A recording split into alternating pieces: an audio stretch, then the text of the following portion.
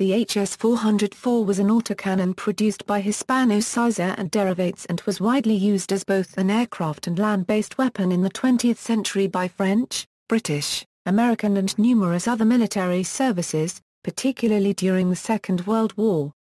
The cannon is also referred to as Birkigt Type 404, after its designer Marc Birkigt, and later versions based on British development are known as 20mm Hispano.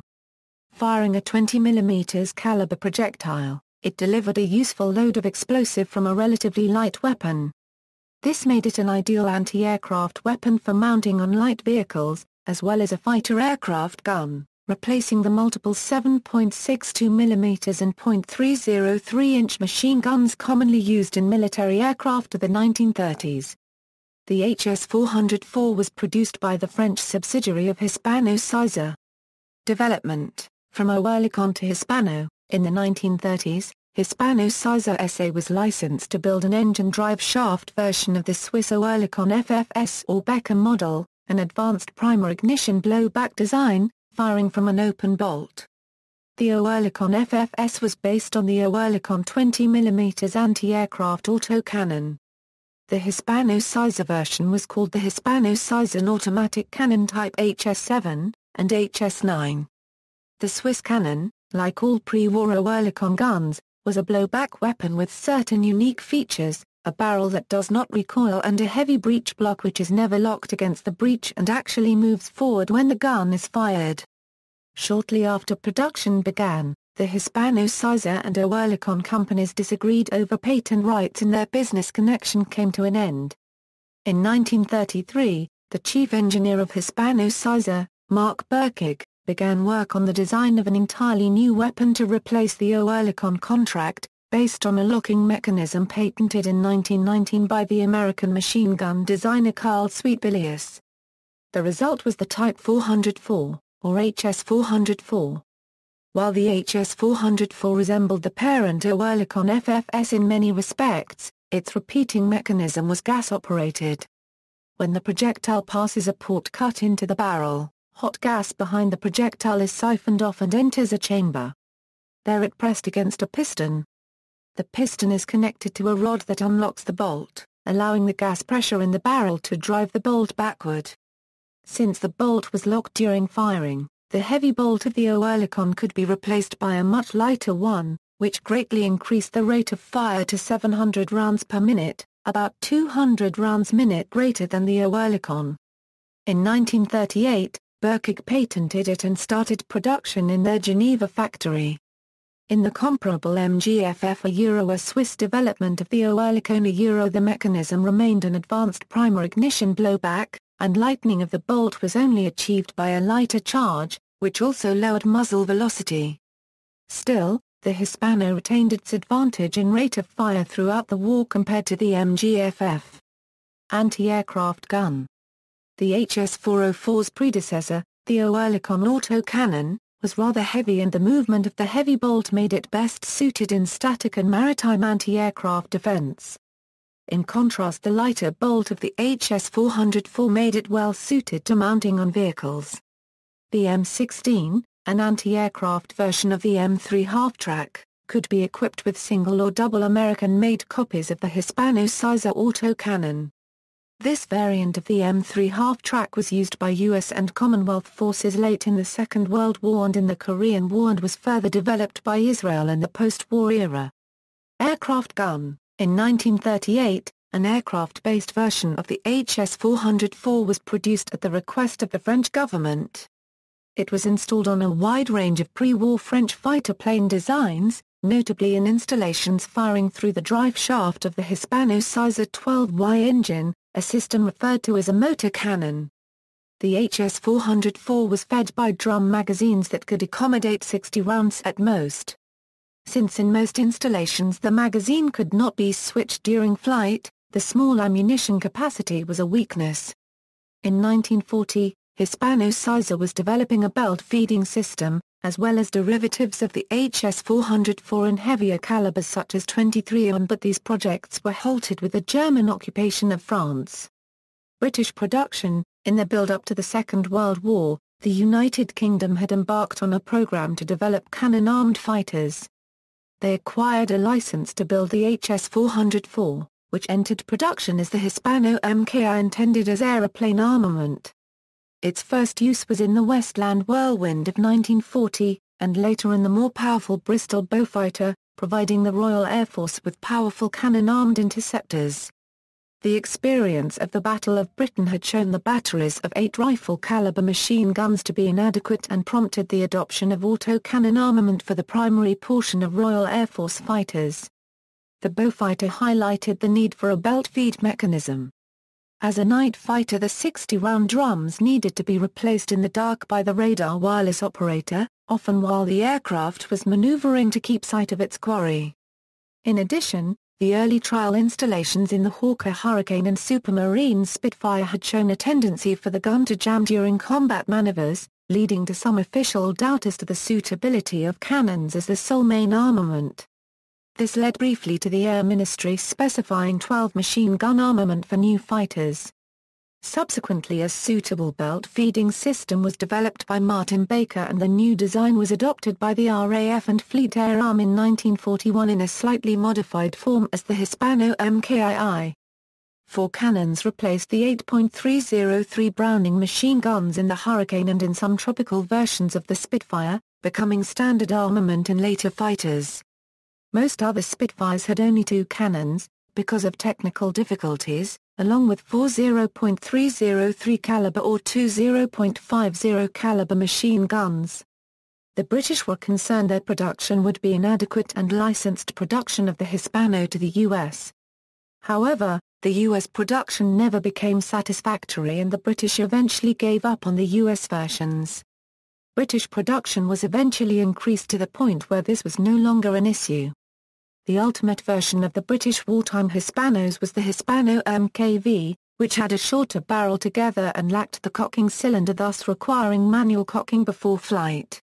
It was lighter and had a higher rate of fire, although at the expense of some muzzle velocity. The shorter barrel meant that the weapon could be housed within the wing of a fighter plane, reducing drag and making them less vulnerable to freezing and mechanical stress. One of the main British fighters to use the MKV was the Hawker Tempest MKV Series 2, which mounted 2 cannons in each wing. Ammunition types available included semi-armor piercing, incendiary and high-explosive, incendiary. U.S. production.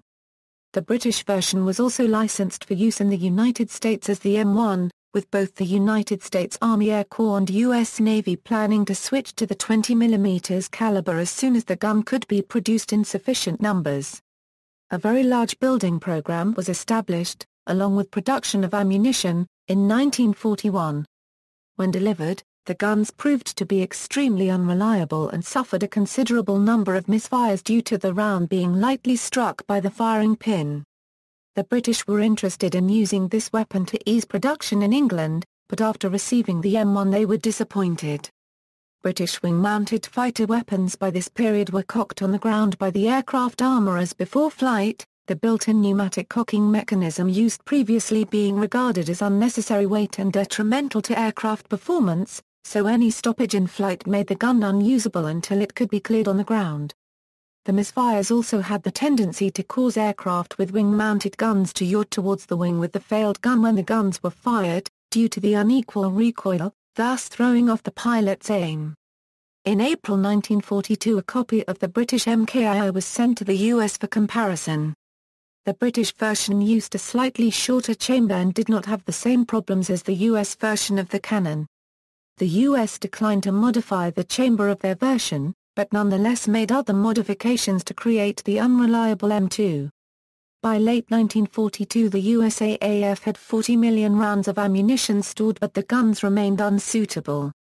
The US Navy had been trying to go all-cannon throughout the war, but the conversion never occurred. As late as December 1945 the Army's Chief of Ordnance was still attempting to complete additional changes to the design to allow it to enter service. Some variations of the 20 guns used on the Lockheed P-38 Lightning aircraft were produced by International Harvester. The P-38's nose-mounted M2 featured a built-in cocking system, and could simply be recocked in flight after a misfire, which made the misfires less of a problem than with other aircraft. The US followed the British development closely, and when the MKV was designed, the Americans followed suit with the AN-M3, but unreliability continued.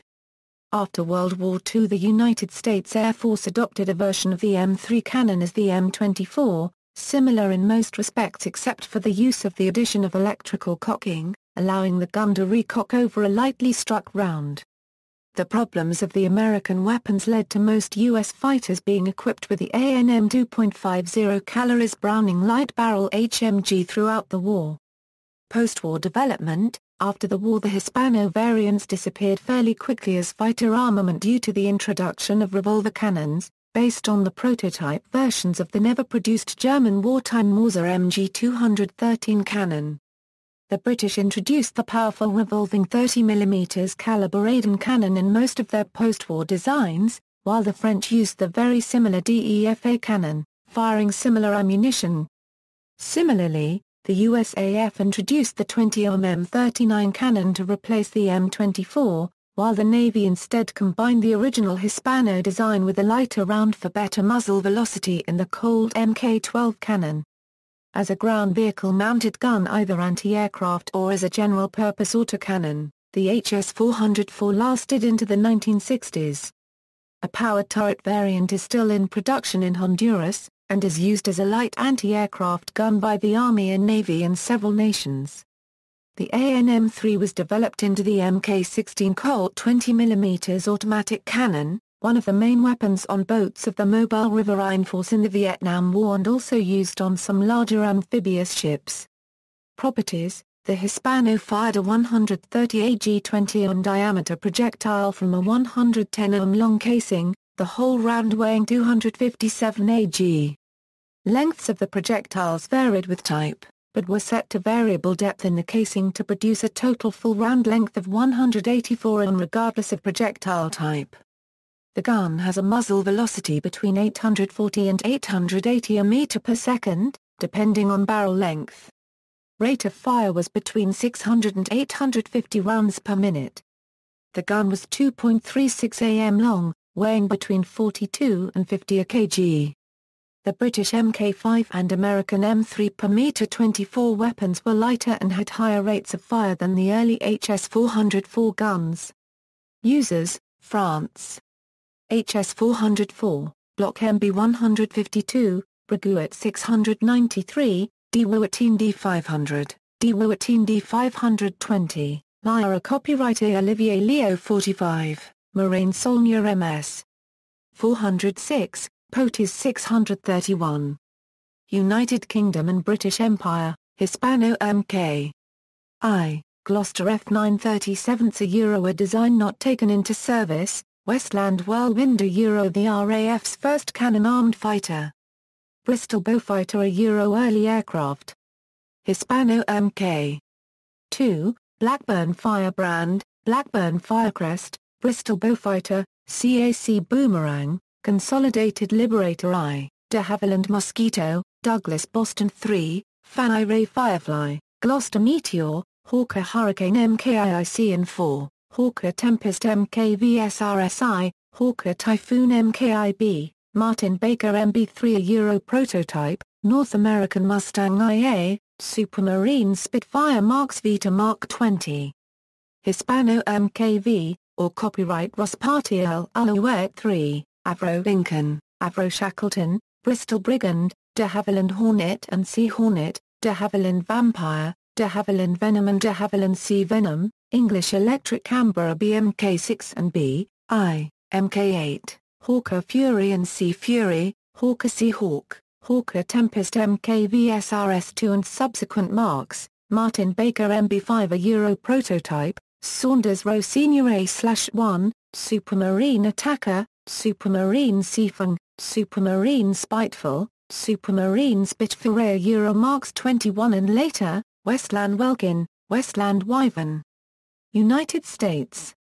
M1, Bell P-39 Iraqabra, some early 20mm armed models and RAF Bell Iraqabra I Lockheed P-38 Lightning, some early 20mm armed models and RAF Lockheed Lightning I.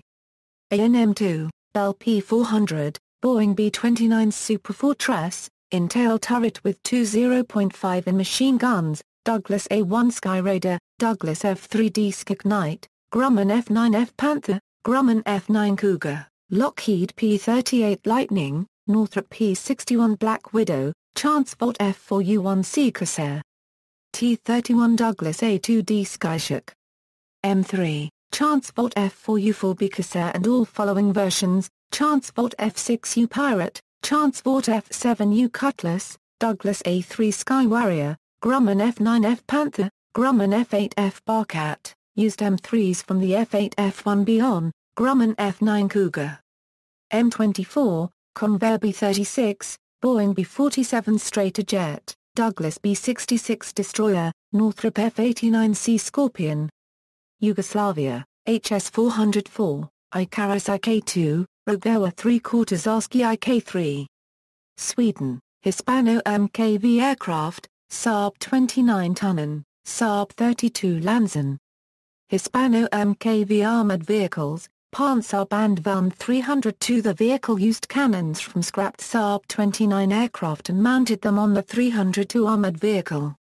Panzertourer currency NGBIL 203A is with the 302, the 203A use a single 20 mm cannon from scrapped Saab 29 aircraft. Argentina, Hispano-MK. EI-24 Calkin. Hispano-MKV, IE-30A Anchor FMA A-33 Palcree 2. Specifications HS-404, Type, Single-Barrel Automatic Cannon, Caliber, 20 mm, 110, Operation, Gas-operated, Length without muzzle brake, 2.32 am, Length with muzzle brake, 2.52 am, Weight without drum magazine, 43 kg, Weight, 68.7 kg, Rate of fire, 600 Euro 700 rpms, Muzzle velocity, 840 to 880 ams, Recoil force, 400 kg with muzzle brake, Ammunition, Ball, Incendiary, HE, Projectile weight, HE and HEI, 130 A. G, APT, 168 AG, HE and HEI rounds. Explosive filler, 6 to 11 AG. Ammunition, U.S., World War II. Ammunition was shipped in rectangular 10-shell fiberboard cartons. There were 12 cartons per metal-lined wooden packing crate. 20 mm ball Mk. I. Weight, 0.28 lb, weight, 0.56 lb each. Weight, 93.6 lb. Volume, 1.45 cubic feet. 20 mm high explosive, incendiary Mk. I. Fuse, number 253 MKIA direct action fuse. Weight, 0.29 lb, weight, 0.03 lb of high explosive and incendiary fillers. Weight, 0.57 lb each. Weight, 94.8 lb. Volume, 1.45 cubic feet. 20 mm armor piercing, Tracer M75, weight, 0.37 lb, weight, 0.64 lb each. Weight, 103 lb. Volume, 1.45 cubic feet. Post-war, the M90 series of shells were ballistically matched to make it easier to use different types without losing accuracy. Ammunition was shipped in 25-round metal canisters. There were 6 metal canisters per wooden crate. 20 mm drill M18A2, weight, A. Weight, A. Each. Weight, A. Volume, 1.5 cubic feet. 20 mm armor piercing, Tracer M95, weight, 0.29 lb, weight, 0.57 lb each. Weight, 106 lb. Volume, 1.5 cubic feet. 20 mm incendiary M96, weight, 0.27 lb, weight, 0.55 lb each. Weight, 103 lb. Volume, 1.5 cubic feet. 20 mm high explosive, incendiary M97, weight, 0.29 lb, weight, 0.57 lb each. Weight, 106 lb. Volume, 1.5 cubic feet. 20 mm training practice M99, weight, 0.29 lb, weight, 0.57 lb each. Weight, 106 lb. Volume, 1.5 cubic feet. See also, Hispano-Suiza HS.404 mg FF cannon, HVAC cannon, references, War Department Training Manual TM9-227 20 mm M1 automatic gun and 20 mm AN-M2 automatic gun. External links. The short film Staff Film Report 66-19A is available for free download at the Internet Archive. More